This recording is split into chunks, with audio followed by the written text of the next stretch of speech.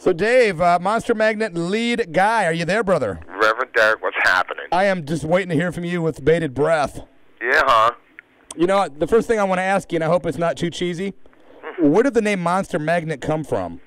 Oh, it came from a toy I had when I was a kid. Really? Yeah, it was this red magnet in the shape of a horseshoe, except bigger than a horseshoe. And the horseshoe was this monster guy. Like, it looked like a genie, like a devil-looking guy, devil ears.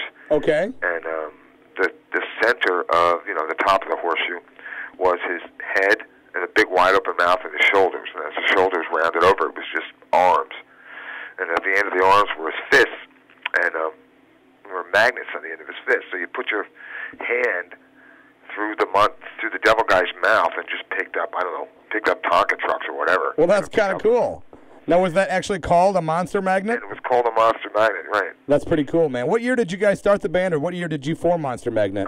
Monster officially was formed in 91. Really? Yeah. So, and you're also the guy that writes and produces all the music, right? That's right. Okay, except for the last CD, your CD you put out last year, I believe. Bob Ezrin produced the Silver Future tune. Well, yeah, he produced the Silver Future tune, which was done for actually a soundtrack. For heavy metal. Yeah, for heavy metal. That's right. Now, what was it like to work with Ezrin, or did you get a chance to work with him? It was great, yeah. We worked with Ezrin. Ezrin was really cool. I bet, yeah. He's done a lot of legendary stuff, like Alice Cooper stuff that I really like. Unbelievably did. Like, he did The Wall by Pink Floyd. He did all the early Alice Cooper stuff that was great. He did, oh, yeah. Kiss Destroyer. That's right. The only problem working with Ezrin was actually working because I just talked his ear off the whole time. He's like a wealth of information, man. It was asking questions about, what did Alice Cooper do on I'm 18, and what happened with The Wall, and blah, blah, blah, blah, blah. Well, Cooper's original guitar player, Michael Bruce, stayed at my house not too long ago. Really? Yeah, I'm a huge Alice Cooper freak, man. Hey, man, that original Alice Cooper band is absolutely awesome. I tell you what, Michael Bruce told me some stories that I've never read in no books, man. Hey, I was reading an interview with you, speaking of rock stars, and you were talking about today's music scene. And basically what you were kind of saying was that today's popular music is kind of like angry bubblegum. Yeah, definitely. I mean, the stuff that passes for rock, or the stuff that they call rock, which was, I guess, if you had to call it anything, you'd call it like new metal. Okay, like Slipknot and bands like that? Yeah. It blows. Yeah. It just blows. It's like not even, most of it, I can't even remember it after I hear it, Just because of the lack of, like, melody? Well, yeah, it's like no songs.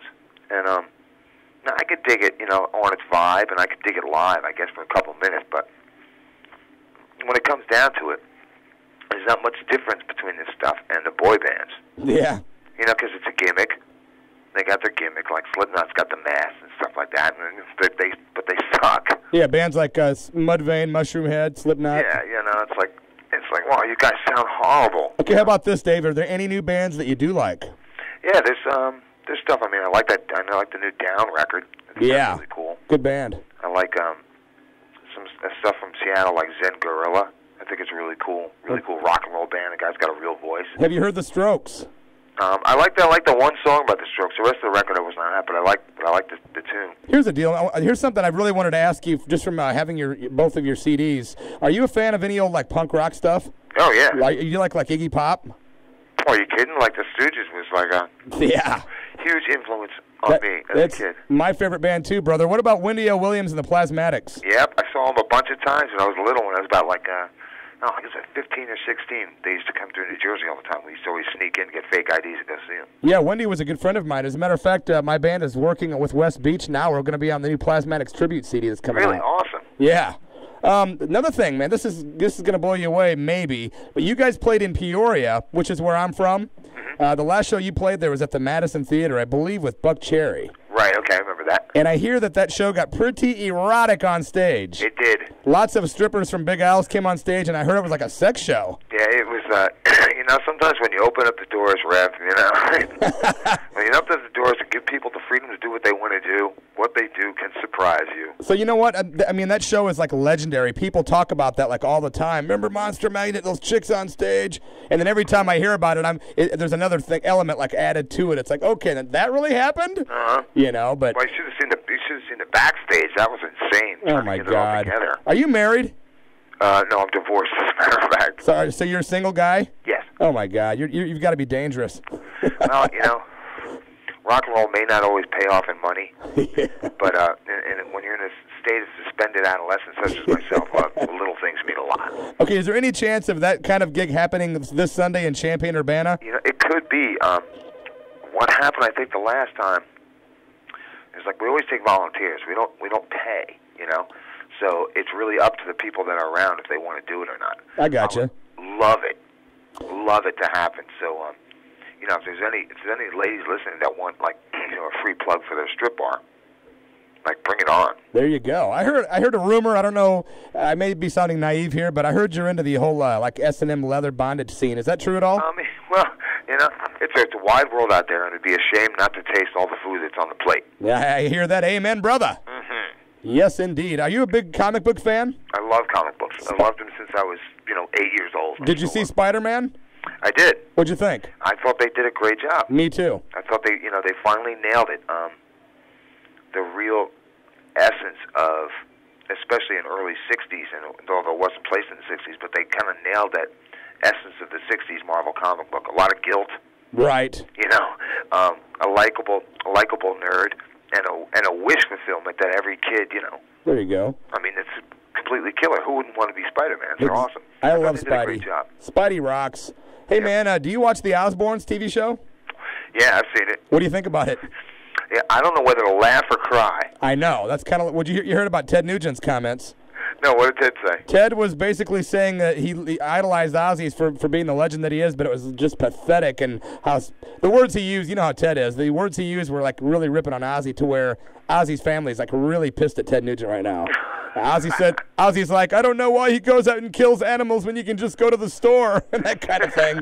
I don't know. I mean, I can't blame those guys. If you're going to be a TV sensation, you just lay back and enjoy it. Exactly. My theory is that Ozzy has been kind of like a puppet on a string for a while because he's kind of pooped out. Yeah, his wife pooped out. I'd feel sorry for Ozzy without Sharon, man. Yeah, I know what you mean.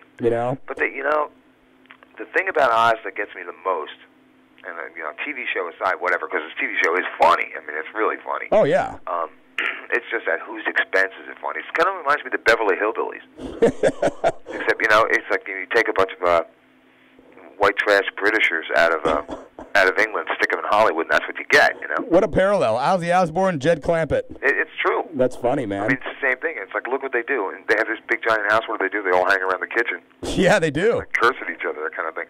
But the thing about Ozzy that gets me the most, and this is what gets some people pissed off at me, is that I don't think he knows what's going on with Ozfest. I don't think he really understands. I don't think Ozzy has anything to do with any of the bands today at all. I think Sharon and Jack do it all. Yeah, and it's done for money, and it's not done for like any kind of musical movement. It's just done for dough. It is kind of funny, man. So here's this guy, the Great Oz, the Blizzard of Oz, who was a founding member of Black Sabbath, which started a genre of music that's unkillable. And what do they sell beneath it? Just the worst crap in the world. It's weird. It's weird. It's surreal, man. Yeah, it's surreal, and you know that he could do it better. You know that it could be done better, but the Ozfest turned into such a money machine. I mean, you know about the $75,000, right? Oh yeah. Yeah. Everybody out there should realize that the Ozfest is a paid gig. You want to play on that thing, you got to pay them. Wait a minute. Back up. You've got to pay to be on Ozfest? Pay to be on Ozfest. So all the bands that play Ozfest have to play to get there? Have to pay to get there. Wow, I did not know that. I took huge amounts of money. That's freaky. I did not know that. Sorry, man. Up to $70,000, up to $75,000 for the which is why Monster Man has never done Ozfest. That's a lot of dough, man. I can't, it's like, number one, I can't really afford it. Number two, it would really, really stick in my throat. Oh, yeah, it's just almost like pay to play. What the hell? Yeah, I guess you could, it would be cool if you paid to be like number 2 or number 3, but, you rarely get that spot. So, I don't know. In my mind, there should be, I wish they kind of chopped that thing up into a bunch of little tiny Ozfests that ran all summer. There you go. And give a bunch of newer bands a shot at it. That didn't feel like paying. Here's a Monster Magnet question. What exactly is a Space Lord? Space Lord is a name that was given to me by the European press because I used to. We were famous in Europe for doing these really long, like 5-hour psychedelic sets. Wow. with light shows and just like completely because the people there are so like stoned out of their mind that we would just like get them. And light shows and fire and naked people and stuff. And I was kind of like the ringleader of all this stuff. So the press started going like, Space Lord Dave Wyndorf, Space Lord this, Space Lord that. Quick cut to New Orleans, I had a busted rotator cuff thing, messed up rotator cuff, and I hooked up with this woman who made fun of me because she didn't know, about the Space Lord stuff. She started reading it in this press that I got. She's like, oh, what's the matter with you, Mr. Space Lord? Oh, you got a hurt wing, huh? You got a broken wing, huh? And I'm like, look, give me a break, okay? And she's like, oh, Mr. Space Lord, Mr. Space Lord. Anyway. That's wild, dude. It was wild. So that song's basically about you. It's about me pretty much sticking my tongue out at this woman that I was living with. She was completely hot, but we didn't get along. She knew exactly how to get me going. I gotcha, and they always do, Dave. Oh yeah. Hey man, I got a couple more, and I'll let you go, bro. Sure. The first one is, when can we expect a new release from Monster Magnet? 2003. Okay. Yeah, I'm just waiting a little while because at the top of last year, about midsummer last year, when our record company, Interscope, which was A&M, but they were bought by Interscope. Right. When they started making noise to me about not releasing a second single and just going in and doing another record, I was like, I gotta go. It's a really weird imagine time. that, problems with the record company. Yeah, I mean, it's a really weird time for music right now. For the industry, everything is about big money. That's true, man. And for a band like Monster Magnet, who's pretty much founded in drug lore, yeah, drug lore and kind of strange mysticism, psychedelic rock, stoogey rock, that kind of thing. There's not much faith. There wasn't much faith coming off the record company for that kind of music. Gotcha. They just wanted to sell rap rock and new metal. It's soulless crap, dude. Yeah, and I said, I gotta go. So what we did was we split from them, and then I took some time off. I went to Europe, where the living is good. You can travel around there and do psych rock and freak out and stuff, and there's no drinking laws there. You can play to all ages, and all the kids have fun and go crazy. Raw power. Yeah, and they came back and said, all right, I'm going to look for a new label now. So that's what I'm doing right now, and part of doing that is actually being out there and touring. Gotcha, brother. I'm going to ask one more question for you, and then I'll ask you to do some station IDs for me. Right on. The last question, Dave, is this. Would you rather serve in heaven or reign in hell? Ooh. Well, sometimes I think if a person is destined to reign in hell, I think that kind of counterbalances everything. It's part of the yin and the yang. Yeah. So I don't think I have any choice in the matter, but right now I'm reigning in hell. Amen, brother. Right. Hey, we'll see you Sunday at the Canopy Club in Champaign-Urbana. That's right. Looking forward to it, bro. Uh-huh. Dave, thanks a million. Thanks.